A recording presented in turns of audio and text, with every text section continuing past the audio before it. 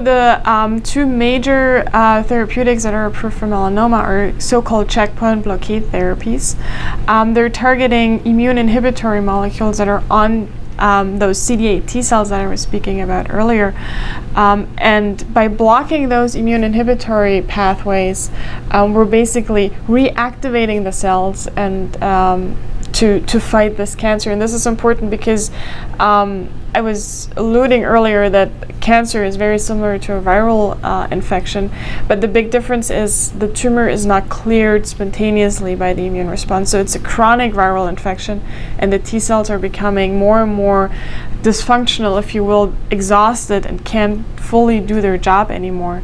But when we block those immune inhibitory pathways, they're regaining function and are able to kill the cancer.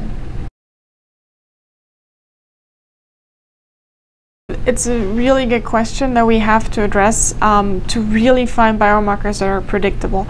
The currently most used biomarker is the expression of PD-L1, which is the ligand on one of the immune inhibitory receptors on the T cells, which is PD-1.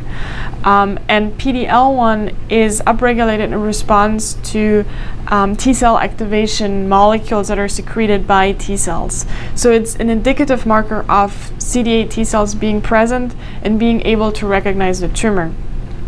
It's a little bit imperfect because some tumor cells have intrinsic ways to upregulate PD-L1, and there will be no T cells, so the false positive rate is a little bit higher than we actually want it to be.